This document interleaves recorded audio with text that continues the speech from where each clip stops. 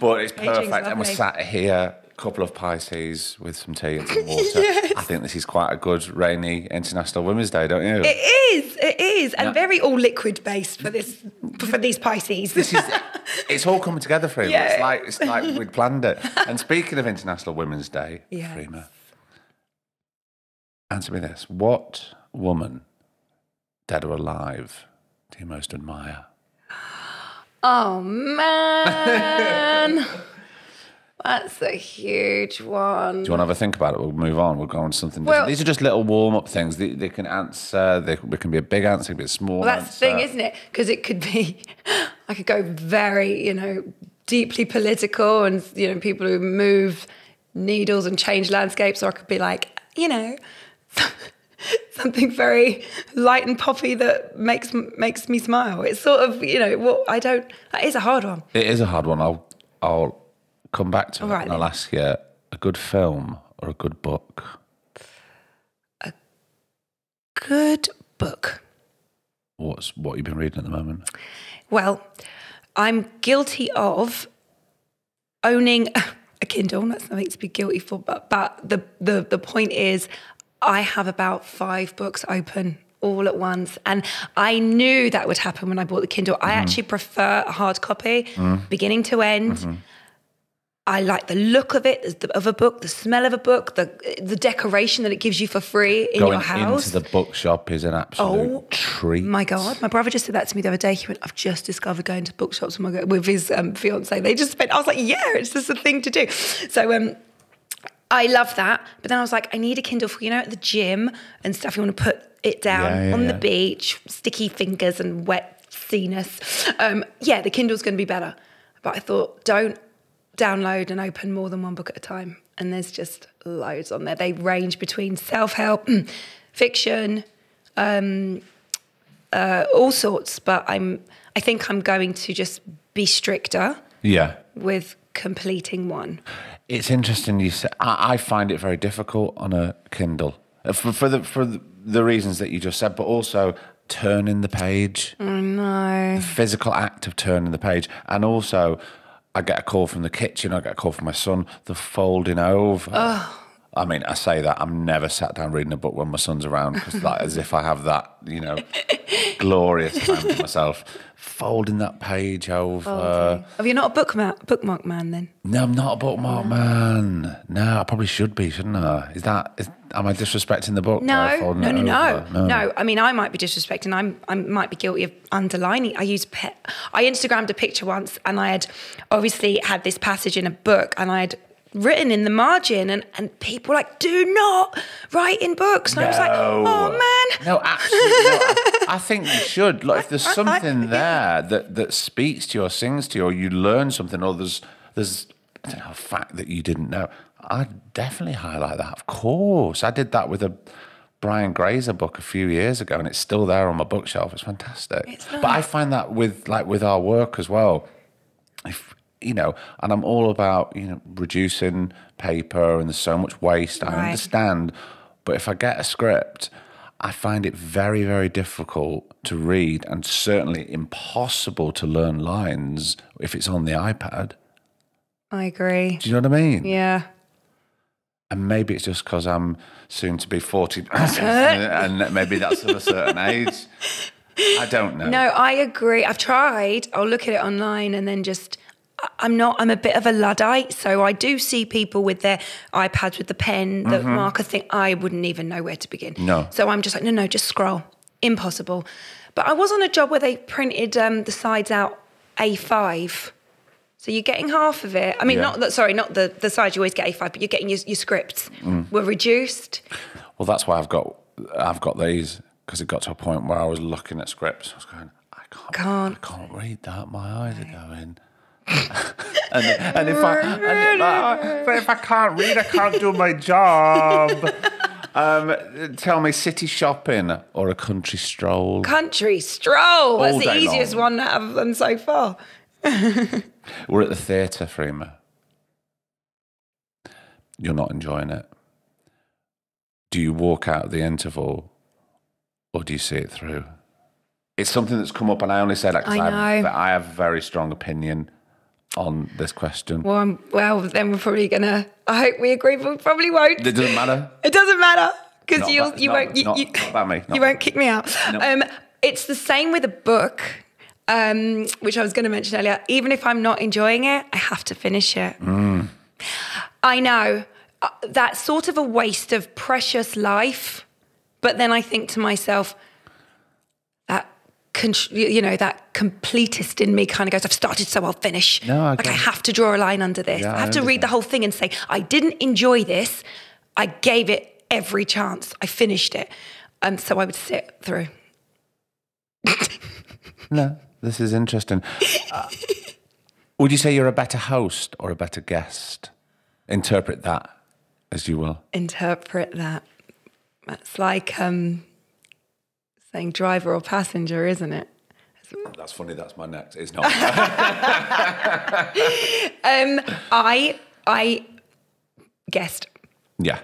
Because I will invariably kind of go and ask the host if they need any help. I would want to act like the host without the responsibility of being the host. Or the pressure. Or the pressure. I was talking to somebody, again, at the birthday party that I went to on Saturday night, and he was so happy that people were there. Yeah. But he said weeks leading up to it, he was terrified that no one was going to show. It wasn't a big party by any means, but everybody was there. And the relief that everybody said, never again. There's a reason why I've never had a birthday party before. I just cannot handle this pressure leading up to it. I know what you mean. All right, maybe we'll dive into birthdays a bit later. What is it that you... And I don't want this to be negative, although it sounds like a negative question. What is it that you most dislike? That I most dislike?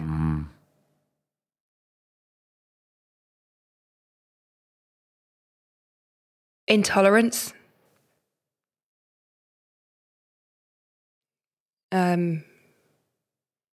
People being rude and unkind.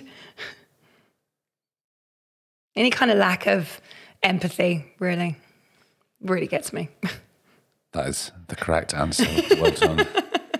You have won. Saturday night or Sunday morning, Freema? Saturday night! Has it always been a Saturday night? Oh, I love a party. I love a party. I just do. And we talked about our birthdays coming up and about planning things. I plan them and they extend about 2 weeks long. Really? And I want to make memory after memory and celebrate with people I love repeatedly. Someone said to me once, oh no, people who like birthdays, it's only because it's coming from like an egotistical place. They want all the attention on them, all the energy. And I was like, oh, that's not the way I perceived it at all. I kind of felt like the next month, the next week, the next hour is not guaranteed. I'd quite like to celebrate another solar revolution. And also bring people together. So in and around with people that I love and get nourished by and energized by. And we can just enjoy good food and good chat and good drinks and sing and dance and really just express some gratitude for being here is how I see it. So, and I don't care about aging. I think as well, I'm not speaking for people who don't like birthdays, but that often comes up. Don't want to talk about don't acknowledge I'm getting older, don't want to talk about aging. Well, we're all headed in one direction.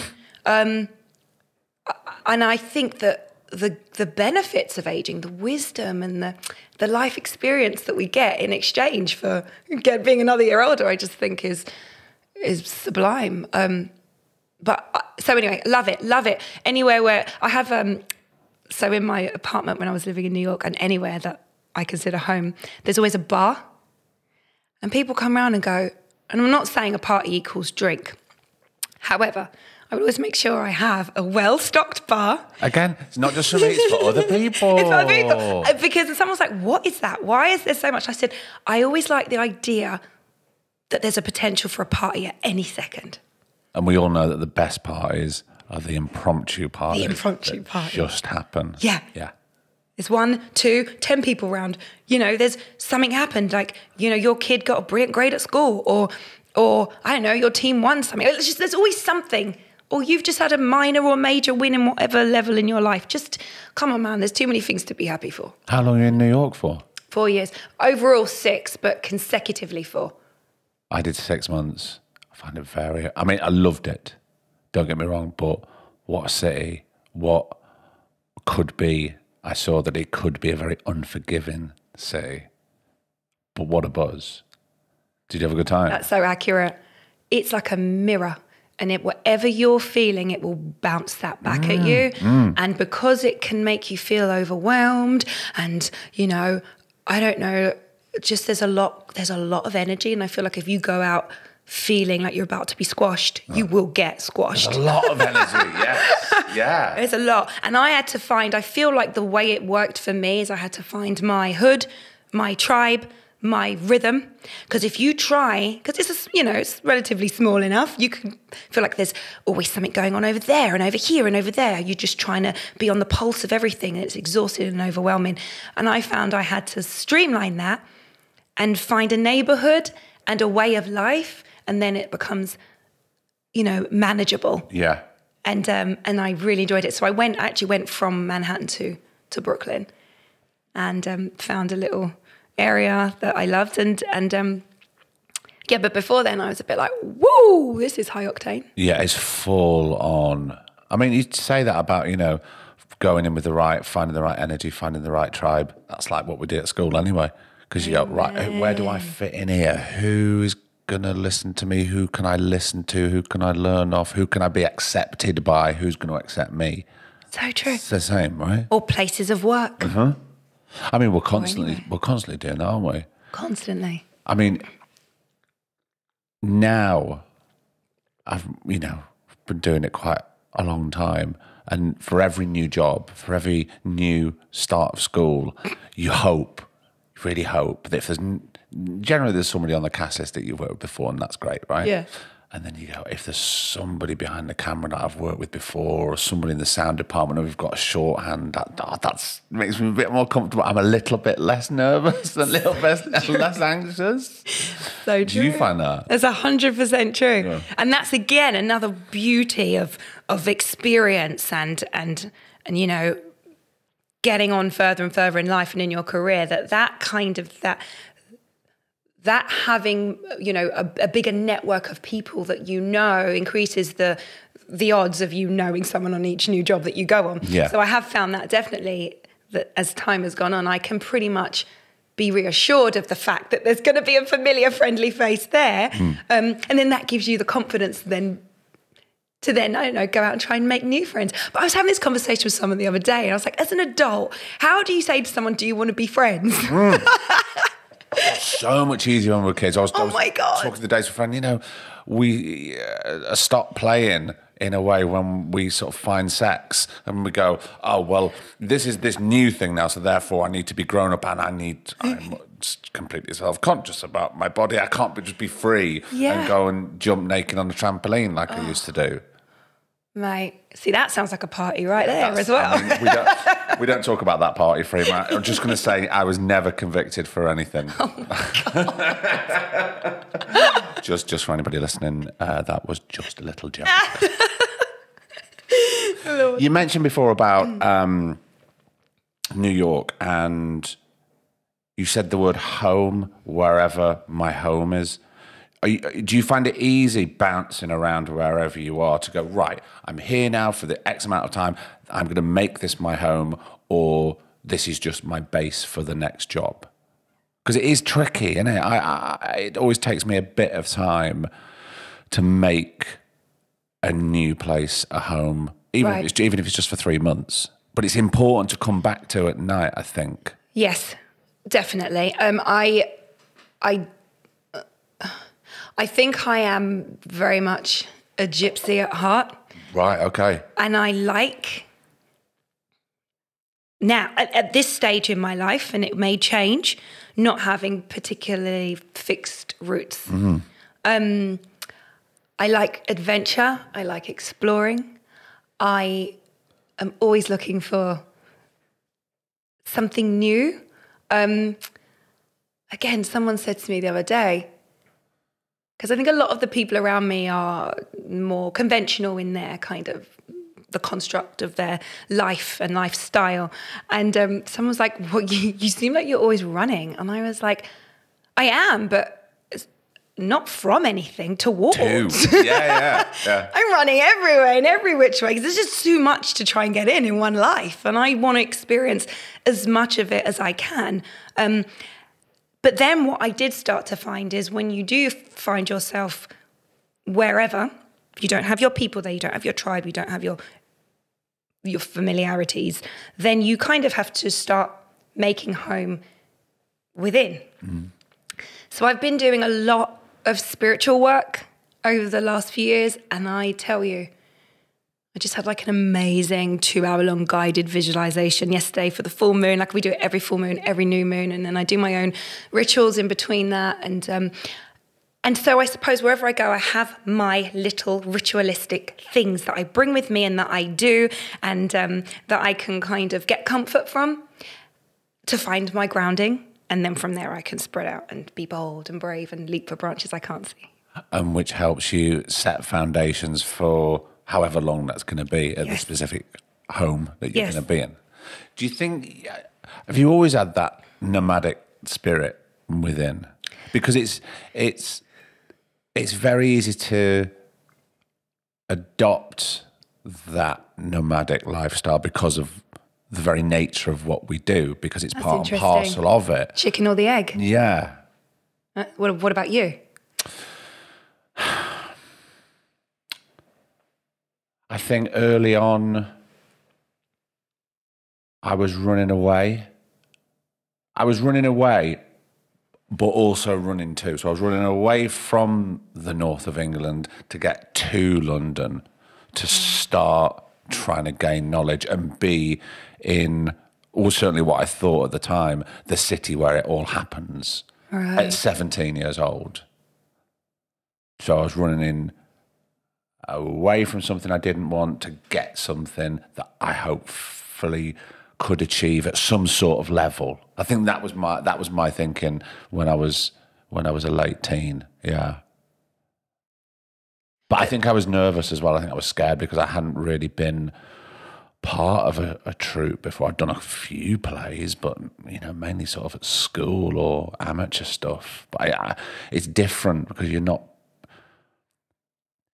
part of a group that everybody has the same mindset. Right. When it becomes semi or fully professional. Do you know what I mean? Right. Yeah. Of course. Yeah. So, okay. What was that's an interesting question. We can go back if it'll help, because we can go back to school. How was your school life? And we can jump straight into secondary school because that's where everything sort of changes and we change. So I was one of those kids who bloody loved school. I did. Academically? Yeah. Right, okay. Loved everything about it. Loved my friends, loved doing sports, loved the opportunity to play a musical instrument, loved homework. Weird. No, you were just ferocious. Ferocious, you wanted appetite, it all. yeah. I'll have that tastes good, I'll have that. Yeah. That tastes good. Brilliant. I did. And Can you talk to my son and see if you can pass something? I know. Youth is wasted on the young, isn't it? If you can go look at all these opportunities, you can learn a foreign language, you can learn an instrument, you can learn to sing. And at the time, I just want to go and see my mates. And by the way, this is all for free. It's for free. Take it seriously. Yeah. No, I mean, I don't know how much of that is nature and nurture, because I can sit here and say I've always had a ferocious appetite for learning and for discovering, but there was certainly my parents there, and and as first generation immigrants, where they're very clearly showing us and explaining to us those opportunities that are real and that exist. Yeah. And you kind of go, and I remember my mum saying it, this is a moment where it can change your whole future. And if you just not for you, not for, you know, I did have also I still have it to this day, some kind of people-pleasing default where I do want to make people proud, and I don't want to see that look of disappointment on people's faces or feeling like I've, you know, let people down. It's such an interesting thing. But were you like that at school, or do you think that just became when you just, you know, became a professional actor? No, at school, right. Definitely. And so my mum always used to be like, you know, you want to do it not for anybody else, but for yourself. Don't worry about what I think. Don't worry about what your teachers think. But look, do it for yourself. You are going to give yourself tools for a future. Yeah. And she was always really supportive. So when I was flitting around, she was always going, great, I'm here for you. So I'm like, I'm going to be an architect. That's fantastic. I wholly support you. I'm going to be a marine biologist. That's great. I completely support you. I'm going to be a violinist. It just worked. And I don't know, maybe I was even throwing things out to see whether she would say anything. But it was always just, I'm here for you. I'll support you. And it just felt, I don't know, I really just enjoyed it. Maybe it suited my skill set, producing projects, I don't know, that I could be proud of and share. And also from what you're saying, with your appetite to gain knowledge academically and musically, creatively, and, you know, as a sportswoman, an architect or a marine biologist, it could have been a possibility, right? If you'd have focused on one thing, you quite clearly could have done it. I honestly thought I was going towards science for the longest time. Oh, did you? The marine biologists hung around for the longest time, and I remember my teacher, Miss Oldham, and she was quite feared and strict, but we had a really good relationship, and she would really support me as well. And I remember being entered for the higher papers at GCSEs. Right. Okay. And I started going, like, oh, I can't do it. It's going to be too hard. Mum was like, they wouldn't enter you into a higher paper. They didn't think you could do it. And still a lot of pressure. It is a lot of pressure, but coal under pressure, babe. Diamonds. I kind of like a bit of, well, we do what you just said earlier about that feeling of, you know, you're looking down. We make these choices. We've picked a career where at every single turn, there's an element of fear. Yeah. And I think we thrive off of that.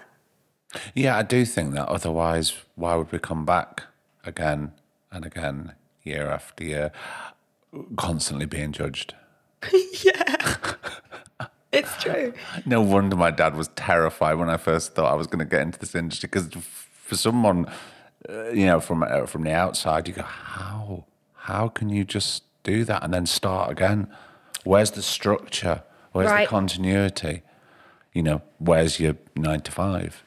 That's not how we work or emotionally click. Well, my sister said to me, well, after all the marine biology went away, and I was like, now I'm going to be an actor. Although that was out of the blue, really, for me. I remember early days, she was like, but how will you be able to go to sleep every night not knowing where your next pay is going to come from? And I went, how are you going to go to sleep every night knowing exactly where your next pay is going to come good comeback. What's the age difference between you and your 16 sister? 16 months. 16 months. Wow, so it's not that big a deal, is it? No. We shared a room our whole lives.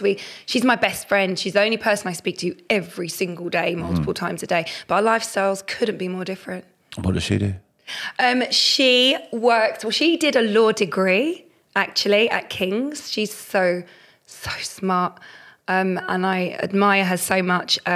But we didn't have any money. So it gets to a point where smarts just aren't enough, and you can't afford to go to the bar and the next day, then it just all stops. But she uses her degree now. She's amazing, and she's spearheading a lot of projects in terms of the industry, diversity within the industry, looking at legislation. And I mean, there's just a lot. Basically, all the good things. All the good and the great. Yes, very much so. But yeah, in the corporate world. Yeah. In the corporate world. So we've thrown around and flitted around architecture, marine biologist, the sciences.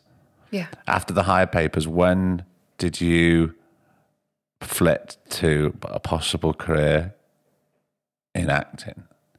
Well, drama was just one of the GCSEs that I picked. So I can't remember now, but you had your 11, didn't you? And some were core and then some were your options. So I picked drama because I love the arts. I picked art as well, fine art. And then the drama teacher asked me to be in an extracurricular production of Antigone. Right. And just a nice light comedy. Cool. Very good. And I was like, I don't know, I got this dissertation to do. I probably didn't say dissertation, whatever we call it. I got this coursework. I've been in America too long. I got this coursework to do and I'm really busy and blah. And she was like, no, but I think it'll be really good for you. So I said, all right, then maybe just a small part. I'll play Ismene. And she was like, no, I think I want you to play Antigone. I said, but that's going to be like loads of pressure and loads of time and rehearsals and I can't. And she said, no, I think it will just be really good for you. So I did it. And I got off the stage and was like, bye-bye, dolphins. Oh, it's happened. It's happened. Something just happened. Yeah. I think I'm going to do that. Yeah. However, then I picked my A-levels and I think still at that stage I wasn't completely sure that's what I wanted to do. So I stayed with the arts because, as I say, that's a massive part of what I love as well as the sciences. So I picked fine art, English literature and theatre studies. And I completed those A-levels and then the time came for uni applications and I went to a convent girls' school, an all convent girls' school, and I remember speaking to, and they were like nuns. It was run by nuns at the time when I was going there, and then I was talking to the careers advisor and I said, if I wanted to do acting, where would I go? And no one in my family does it. And she was like, I don't know, like you'd go to university and do a degree. Right. I didn't know about drama schools. I didn't know they existed. Yeah. And I was like, I don't know. Okay, I know what I'm going to do. I'm going to apply to uni to do art, English literature and theatre studies, and which application comes through first, that's just the sign from the university. And that's where you'll go? That's where I'll go. Right. And then drama came through and I was like, okay then, that's a sign, I'll just go and do that. But in another world, I am sitting with an easel painting somewhere, I'm sure. Do you still keep that up? Yeah, lockdown started me back Did into it? that again. God, so it took quite a bit of time to start back. Yeah. It was a big gap because then this was all consuming and that fell away. And then, sat there in lockdown and actually went to a friend's house who is a brilliant artist. And I said, can I just use one of those canvases? And he was like, knock yourself out. And he was like, just be bold with your strokes and don't hesitate. Because I was like, okay then, but what if I ruin it? And I did, and then that was it. Went and bought all my own stuff and haven't stopped. How did that feel? Oh my God. For the first time? Like seeing an old friend again. Wow. A part of you that has been away for so long. Did it feel nice to unlock that part that had been shut away for so long? Yeah. Yeah, it did. And then because then you start having a conversation with yourself going, well, why is it taking me this long? Yeah. Why do we not prioritise enough time out of our day for things that give us pleasure? But there is only so much.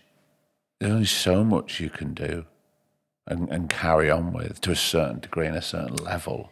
But I suppose when the world stops... I was talking to somebody ago, it changed everything. I don't want to get into it because I think we've spoken about it quite a lot. But when it unlocks or it awakens another part of you creatively, and not even just creatively, it's an incredible thing. It is. But that's such a good point that you make. We can't do everything. And I think for that reason, we do nothing. Because I sometimes say to myself, because I really want to get back into, whatever, that as well. I used to do this, I used to do that. And then you start overloading your brain and going there, actually, I can't get to classes to do this. I haven't got time in the day to do this. I'll get round to it.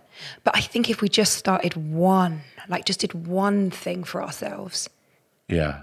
Just one, then it might... I don't know, you look at your kids or you look at children. I know they don't have to think about going to work and all the rest of it, but... you kind of throw everything, not at them, but they have opportunity to like try this and try that and try this and try that. And then, as you say, when we grow up and we lose the element of play, we also lose that element of exploration and kind of, I don't know. And then as actors, we find it again. It comes back because we're forced to, and we're thrust into these new relationships with these people who we don't know. But I guarantee by the end of the day, we're going to know them a hell of a lot better. There it is. Because it's the fast forward button on friendship, or not necessarily friendship, but certainly a relationship, whether it's a working relationship that blossoms into a friendship after a certain period or not, because we're thrust into that, we're forced to do that. Yeah. Which is, you're talking before about how do as adults do we go, do you want to be my friend? Do you want to stay friends? Should we just have a chat and play? It just doesn't happen. We can't do it, but we're lucky because that does happen every day. And therein, I think, lies the rub of, you are saying, why do we continually put ourselves in this place of fear and uncertainty and anxiety and worry? Because the flip side of that is we still get the opportunity to forge friendships and relationships and get exposure to new energy and new creatives and visit other countries that we would never dream of going to. So true. There is a play. The play has continued, yeah, or been rediscovered, and I love it. But you're right. I do think there is no other really. Maybe correct me if I'm wrong, but no other sort of world of work where you are expected to trust each other. So maybe, yes, of course, if you're a surgeon and you're working with a team. But that level of just having to completely open and trust another person so quickly. And also start again. We're constantly starting again. Yeah. Oh, that finished. And we go again, but with a new team. Yeah. New team, new energy, new goal, new end line. Did you ever finish jobs and be like, oh my God, I've made like about 5 best friends, we're all going to keep in touch, this is amazing, and then go for that phase where you're like, oh, that... Then it never happened. That didn't happen. Of course, I'll call you next week. Yeah, of course I'll call you next week. Yeah, we'll go out and we'll do this.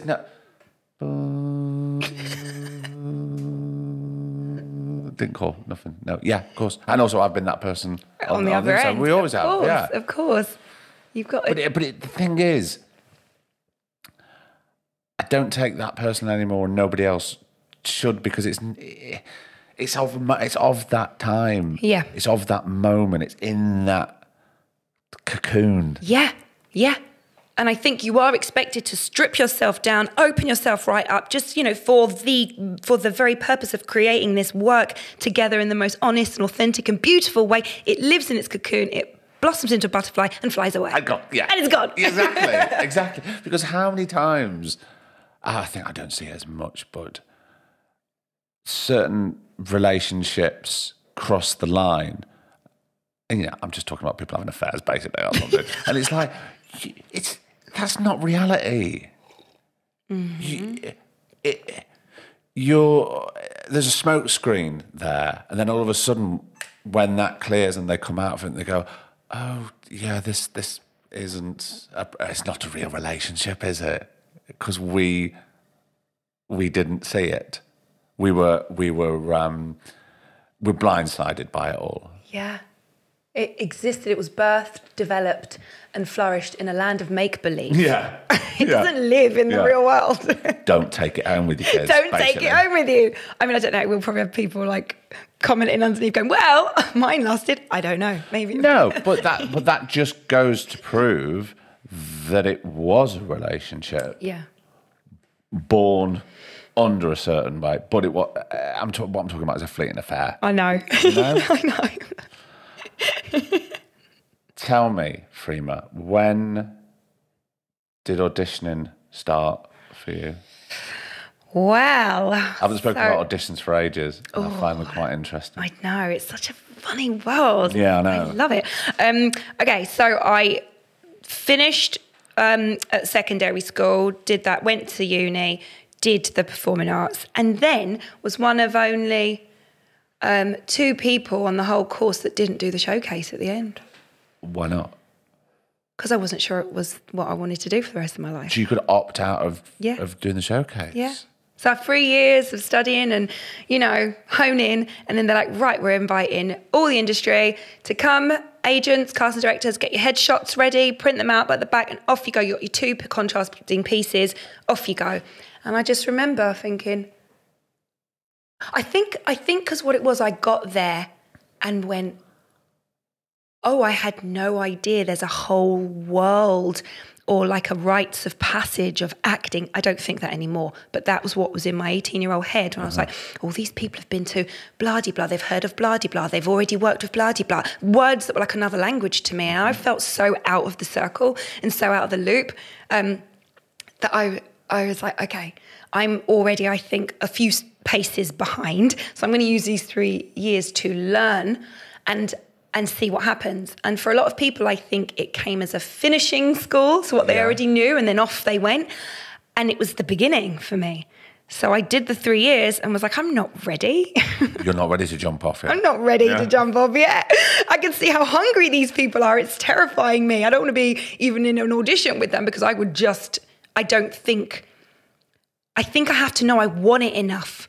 I have to really want it enough to go after it. And that's pretty much how I operate in every area of my life. I have a sort of focus, I think, about things. And I got to that point and I was like, no, I'm not. I don't think I want it enough.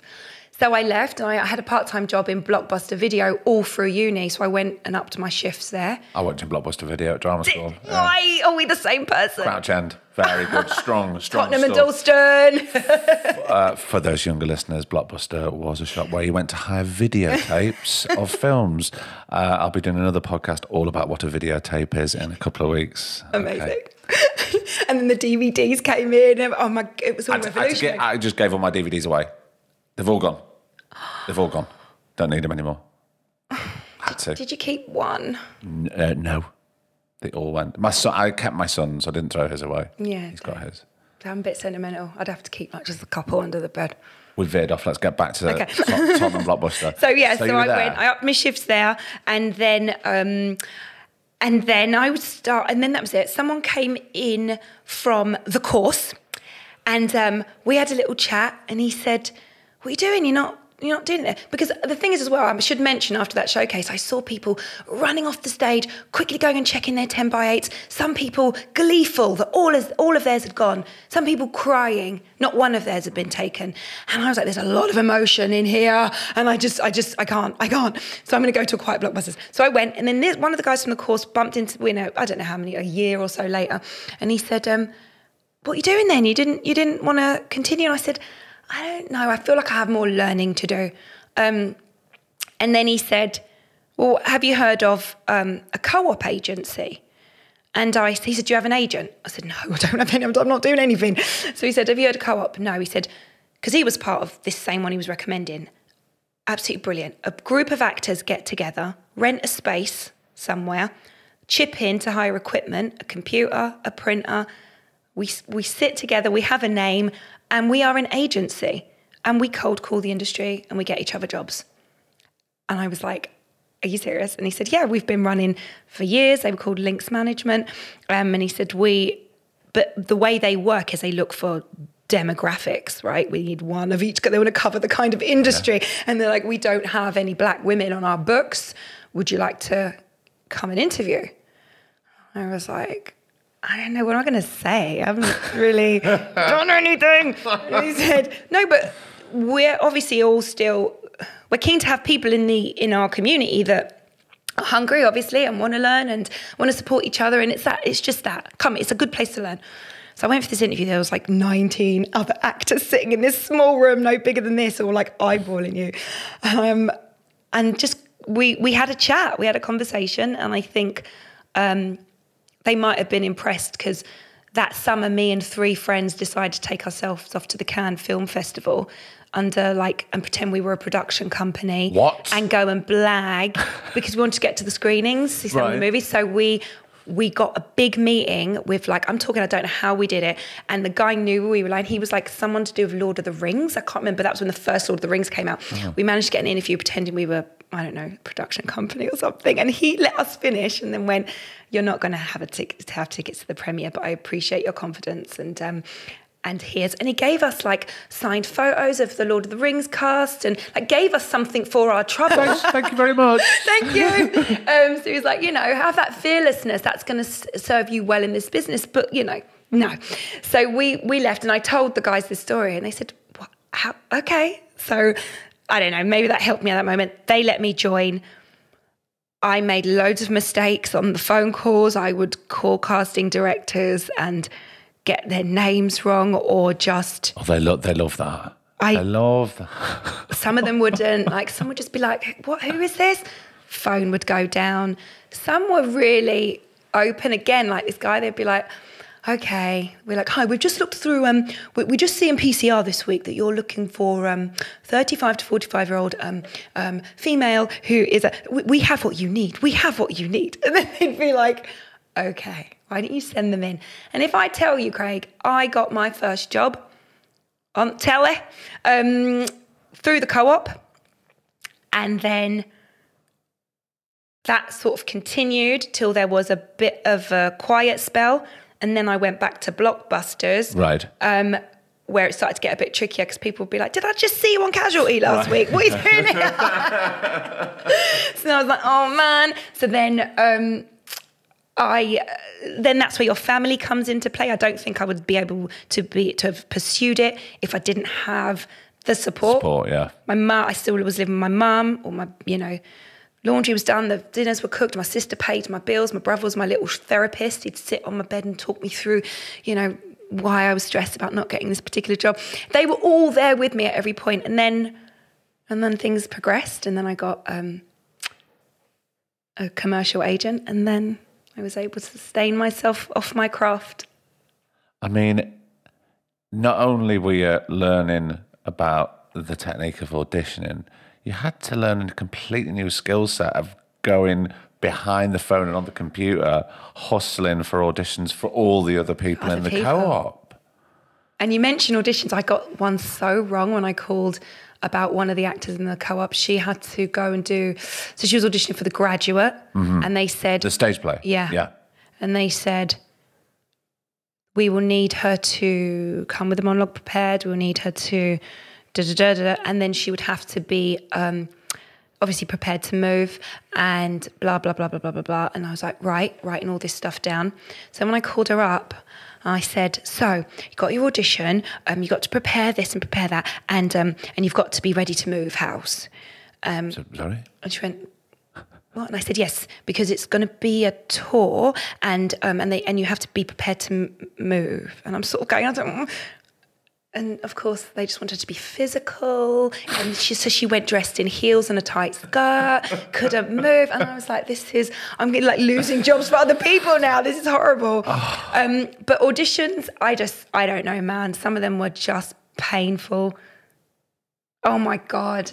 I remember there was one where it said in the script, she kisses the guy, and I'm reading it with the director. And I was like, do you want me to, do I kiss you now or oh mate. Oh man. Mate. No, Freema.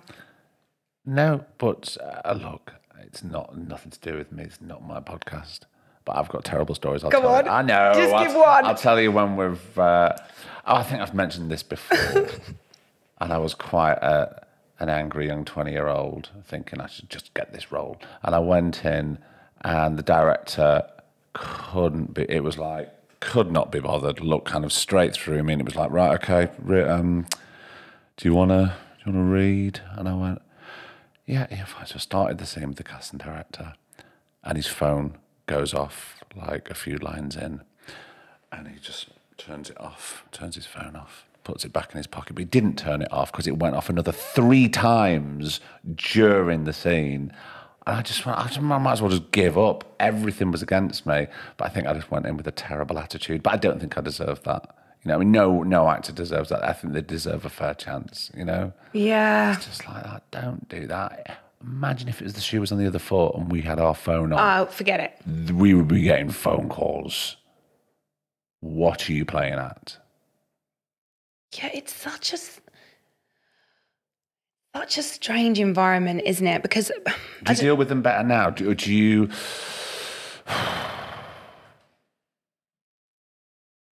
Do you feel there's more pressure on you now? No, because I almost feel like, again, with time and experience, you kind of realise that it's a mutual auditioning. Do you know what? You're one of the first people in 5 years that said that, and I completely agree with you. Absolutely. Like, we have to want to work with those people. And also, you both have to know, we have to know that there's complicity between the two. Otherwise, and you know, hopefully there's some foundations there we can build trust. Yep. Otherwise, how are we going to make the best thing that we can possibly make? 100%. So I walk out of there, and if I'm like, that chemistry was off, then I don't want to work there. Yeah. That's not going to work. I want to walk in being the solution to your problem, quote unquote, as they say. But I also want to know that when I leave, I'm like, I'm going to be in a safe environment to collaborate with you people as creatives. And, you know, this is very much a two-way street. So no, I don't. I almost feel like the work comes secondary in a way. It's a chemistry test to see if you can work with these people, because you could have the best role in the world, and if you're in an environment where you're stifled, it's not going to be work that necessarily you're going to be proud of or that you're going to grow from. It's going to translate onto screen, and as we know, most of the time we're sat around. So hopefully we're going to be able to converse and discuss. Or what if there's a problem? Inevitably there is, because it's always about putting out fires if there's problems. But what if there's no connection and we don't get on? And we're just butting heads, which, again, could happen. Yeah. That's so interesting you've said that. I can't think. When I don't get jobs, I'm like, well, then absolutely. If it wasn't unanimous in that room that I'm the right person for the job, then if even one person was like, I don't want her there, then I don't want to be there. Mm-hmm. I'm not going to go home and mourn the fact that I didn't get, because I'm like, that wasn't for me. That was not for me. And I know it's easier said, you know, if it's for you, it won't pass you. But I genuinely operate from that place. But I think it's very important and healthy to hold on to things like that. Otherwise, you just get out the cat o' nine tails and you're flogging yourself. It's always my fault and I didn't do this. It's like, let it go. Let it go. Yeah. Have you ever done pilot season? When I was living in New York for a brief period of time, it's exhausting. I did it once. I did it once. And that was it, because For those listening at home, let's just explain what pilot season is.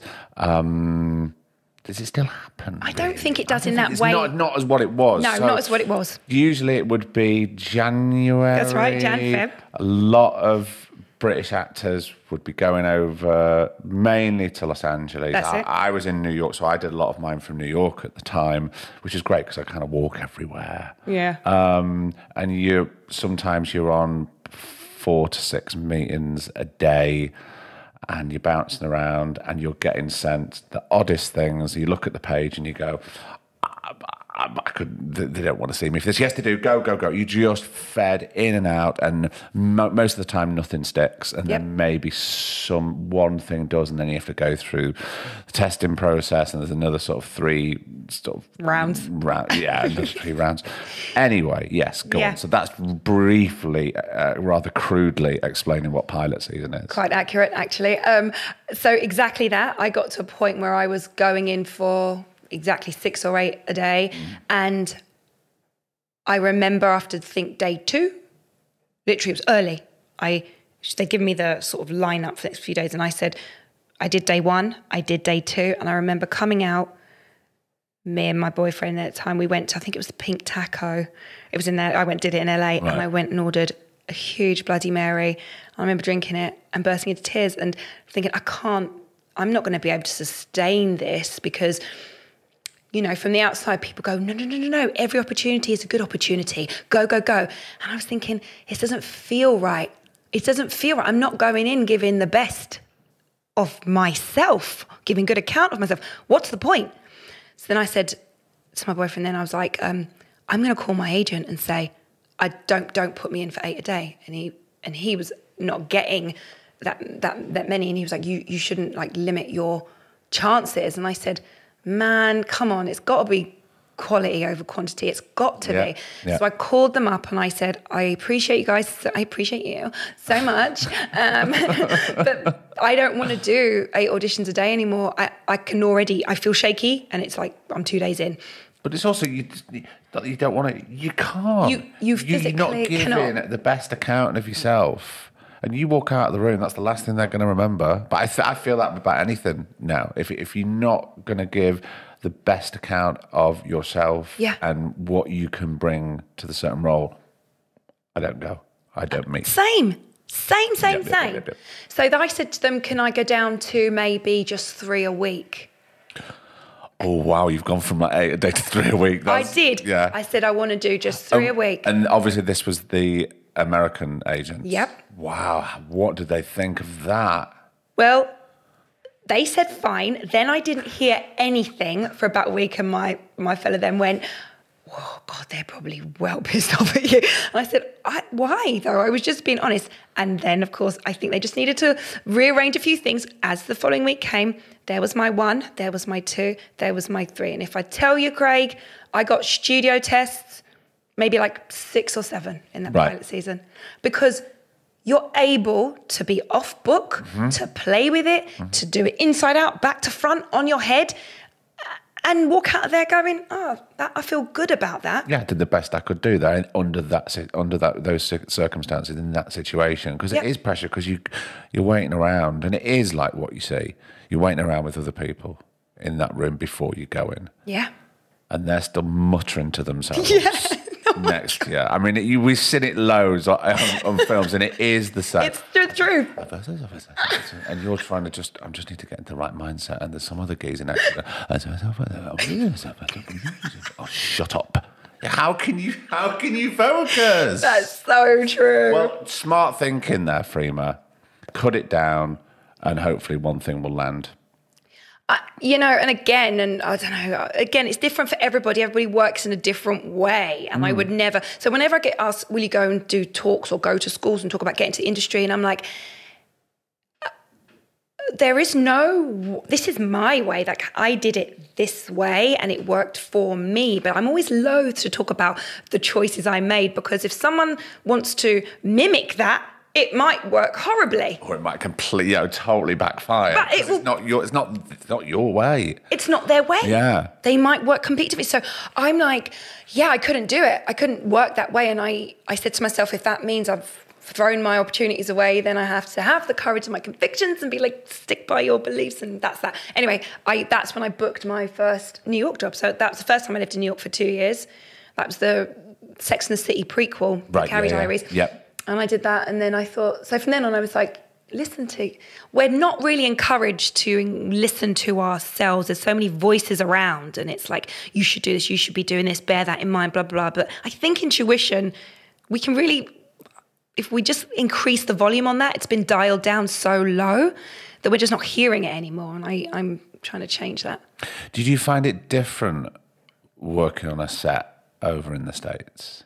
Like, I mean, I know they have a very strong work ethic, but sometimes I think they look at us and go, you total schmoes doing it for that. What are you doing? What, have you worked over there? No. No. I know where my work is. I'm very happy here. I'm 40% on Saturday. It's like, I'm too old to go over there and start again. No, it's an interesting one, the difference is. I think when I went, first of all, from this way to that way, it was the things around me that I was noticing to be the difference, first of all, like stand-ins. Yeah, okay. So, for those listening who, and forgive us not being patronising, if you don't know what stand-in is, Freema, tell ladies and gentlemen at home what a stand-in is. So a stand-in is somebody who is hired to stand in for you when the set needs to be lit, and positionings need to be set for the camera. So you will stand down, your stand-in will come and do all that, and then they leave set and you take their place. I didn't realise that was the case. So I remember at one point saying to this lovely lady at the time. I was like, no, you're all right. I'll just stay. I can stay. I don't need you, because I felt like I was being a bit grand. Yeah. Because we're not used to it, because it doesn't happen over there. No, you stand where you're told and you do what you're doing. And you wait and you line up and you get the focus, make sure everybody's happy with the lights.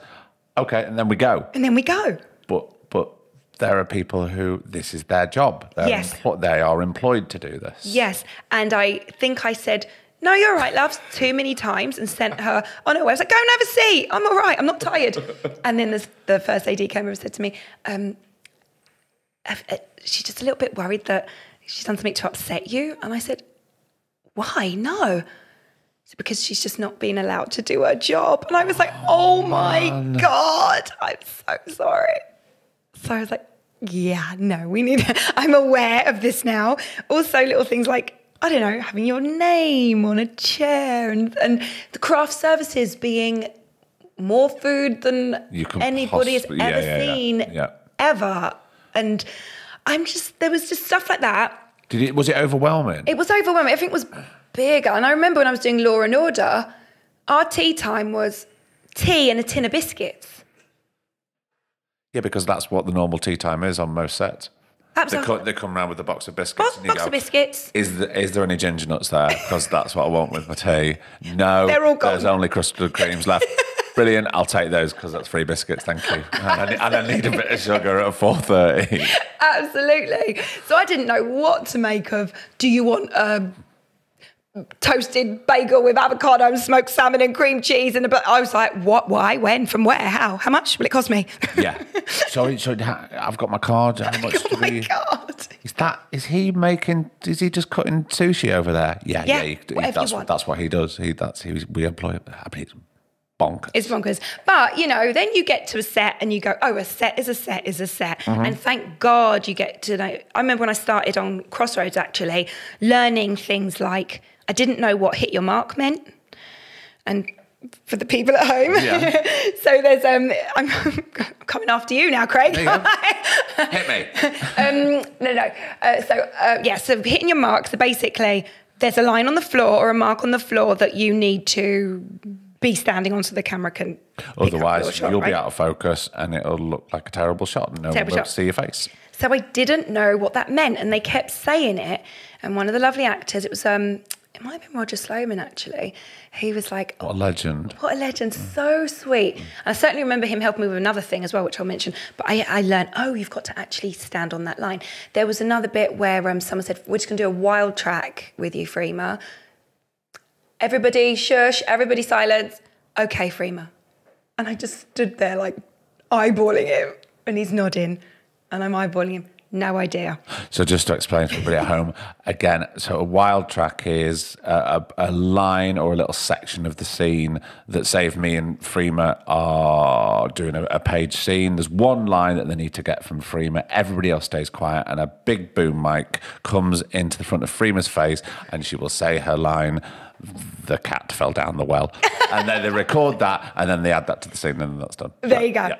So I was like, I don't know what's happening. And then the one that I do remember with Roger, I was doing a scene where a phone rang and I was going, blah, blah, blah, blah, blah, hello. And he said, they're going to have to add the ring of the phone afterwards. So maybe just like, if you want to give it like a little pause, there's a ring.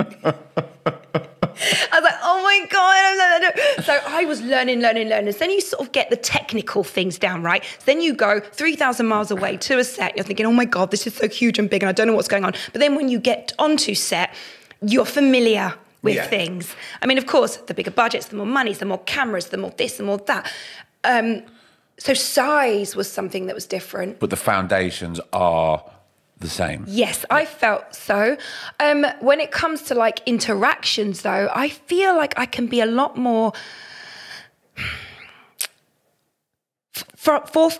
I feel more comfortable, and this is not anything against big Hollywood producers, it's more the way I react in situations. But I, like working with Merman at the moment, I can feel so free to go and ask questions about the creation and the development and the marketing and the distribution, things that I would feel like are out of my jurisdiction.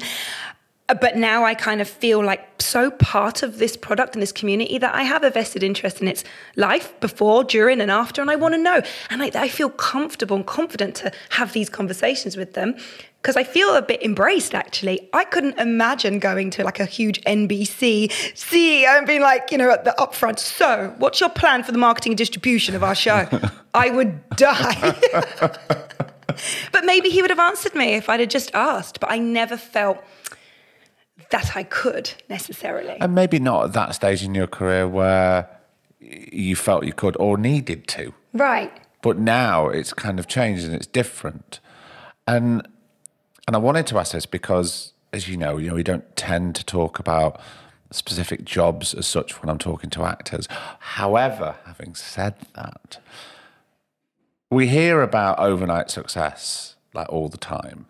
And I've got a lot of friends who are musicians who are, you know, sometimes they're splashed on the pages of The Guardian saying, oh, they're absolute overnight success. Little do they know, they haven't. They've been absolutely grafting for like 6 or 7 years. And you'd done bits and bobs before Doctor Who, right? Yeah. Were you prepared or did you have help when you were announced that this is going to sort of change your life and you're going to be in the public consciousness and also you're going to be thrown out to the Doctor Who fans who are, and I mean this with the utmost respect, a completely different breed. I mean, they're like a huge army of devoted, loving fans. Yes. Were you supported by that? Because obviously it must have changed everything. Yeah, it did. It did change everything. So when I had a small role in the show before I got the opportunity to audition for the companion.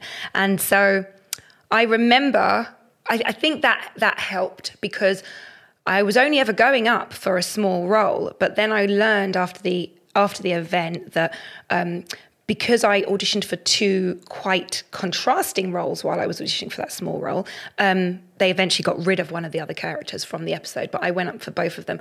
Apparently the director liked that display that that came from the audition. So they were already like, oh, there might be some people that we would want to call back later on down the line. So I didn't know any of that, you know. So that's great. I went and did my little job.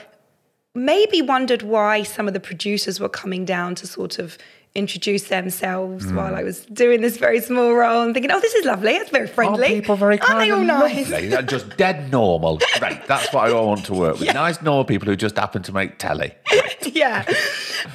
So then that little role went away, finished, and I left Cardiff. And then my agent got a call saying they're doing a spin-off show called Torchwood, and they actually want to meet you for one of the regulars in this new spin-off show. I was like, oh, okay. That makes sense. That makes sense.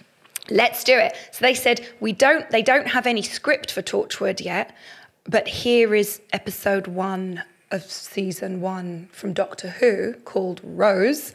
Will you learn some of that and come and read with that? So I was like, okay, sure. So did that, met that same director. And then, of course, you got a shorthand, like we talked about. So you're already feeling confident and feeling good. Got on really well. Andy Pryor, the casting director, we're still great friends today. Andy He's Pryor. just delicious. Yeah. And then went through 1 round, 2 rounds. And then I think just before the 3rd, they called my agent and she called me and said, so they've actually just been auditioning you for the companion the whole time, the new companion. I was like, oh, no. She said, but they obviously... This test is tomorrow now, the chemistry test with David. No point in getting nervous now. You've done all the work. Just go and see what happens. I mean, maybe you should have told me sooner. Or maybe not. Or maybe not. Or maybe not. I think there's method in that madness, definitely. I think it's such a... Again, I don't know what everybody else's entry into it was, but that was just fine by me because I think there would have definitely been a pressure to overthink things. Yeah. A pressure to kind of go, wow, could potentially be life-changing. So I remember getting the train up to Cardiff with Andy Pryor. It was Valentine's Day. We wanted to go and get some dinner. The only places we could go were like all decorated. So we were sat across from each other like, should we just get some fish and go? We laugh about it to this day. It was so surreal. And then I've told this story before. I got back to the room and David had left a little note under the door, just being supportive and saying, you've come, you've come this far. Let's just go and have fun tomorrow. Let's just play with it. It doesn't, let's just keep going in the way that you have been. And just don't. Yeah, you're going to be nervous, but everyone's here to support you. So I remember going into the room and there he was. It was one of the rooms in this hotel. And then it went really, really well. And then I remember coming away from there. I was working as an usher in the theatre at the time. And I remember I was driving, somewhere my agent called and said, can you just pull up a second? And I said, oh God, all right, wait. So I said, go on then. And she went, you didn't get it. And I was like, What? Okay, wow. I thought, okay, I dared dream and I dared hope, and I just got down to the last 3 EastEnders like about the year before, and I thought that was going to be my one, and I didn't get it, and I was like, man, all right, okay. I wasn't that cool about it, and I was like, but why? I think it went so well, and can you just call up and get some feedback, please? Don't often ask for feedback, but I really wanted to know. I was like, can you just get? She said, well, I don't think I could do that. And I said, but why? She went, well, because it wouldn't be necessary. And I said, why? She said, because you got it! Oh. I just was like... Oh, my God. And the rest is pretty much a blur. We did get a lot of support. My family was spoken to, we were spoken about media, how to address, the media side of things, the fact that journalists would be interested in getting stories. Where my mum lives on the council estate, there were people camped out there the whole time. My neighbour was getting knocked saying, how much would you give for that picture of her as a kid? So it was, all that was going on, but I was sort of being protected from that because while we were shooting it in Cardiff, it felt like we were doing it in a bubble. Yeah. We were in a little bubble where it felt like we were just making this little sci-fi show just for us. And then when it came out, I was like, oh, it is a little bit of a big deal. Just a bit. Freema, this has been so lovely. What an absolute delight. Thanks so much for coming on. It's been brilliant. Thank you for having me. You're welcome. Happy nearly birthday to both of us. Happy nearly birthday to you. Have a lovely time. Okay, you too. Bye.